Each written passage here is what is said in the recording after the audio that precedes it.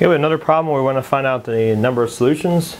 We have side angle. By the way, if we have the problem that has two given angles, then you don't have to actually do this process. The only time we have to worry about if you have one or two solutions is if you're taking an inverse sine. If you have two out of the three angles given, then you already know what the third one's going to be. You don't have to use any inverses on that. So this process here really only applies for the side angle situation when you only have one angle that's provided. So now let's start by seeing how many solutions this one's going to have by setting up our known ratio. We're going to do sine 40 over 4 is going to equal sine c over 5. We have to solve for c first because we don't have enough information to solve for a.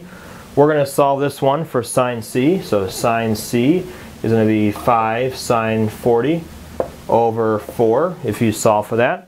And then that decimal in a calculator is going to be 0.8035 with some more decimals there. You want to solve for c by taking the inverse.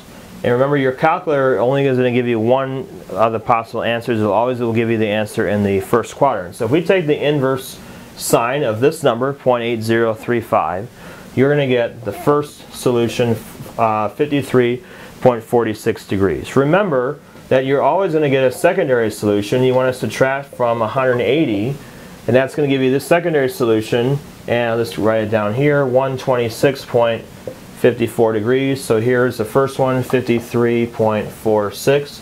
Second one is 126.54.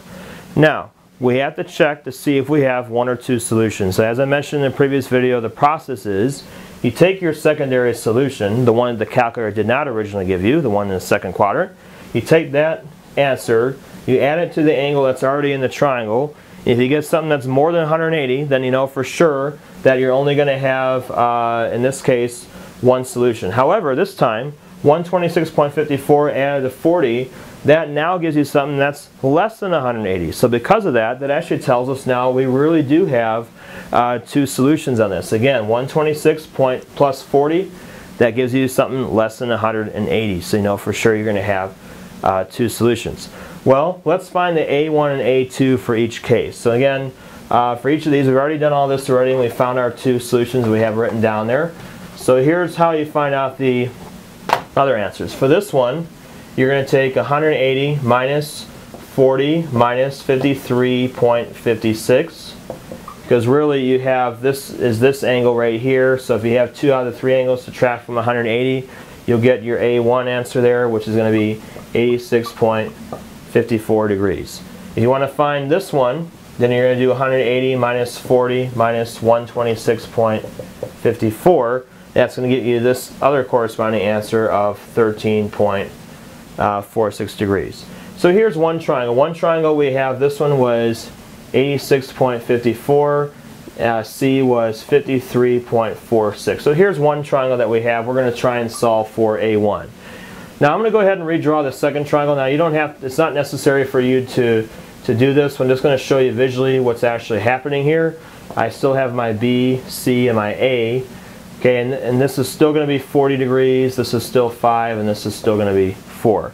We found these other angles. A this time is 13.46, and your C is 126.54. Now we're trying to solve this for A2. So here's our two different triangles that we have. What you need to do is you have to figure out the A1 and A2 separately by doing two different equations. We're still going to use the law of sines. We're just going to do that with the information provided for each triangle. Let's look at this one first.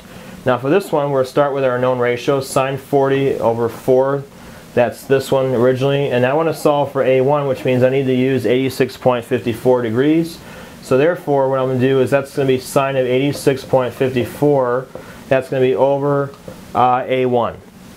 And if I solve for this, my A1 is equal to 4 sine 86.54 degrees all over sine 40. And that's going to give you 6.21 if you put that into a calculator. That's going to be the answer for the first triangle. Now because we're taking the side now and swinging it in, we should expect that our second answer for A2 should be smaller than 6.21. So let's check it out and just verify that.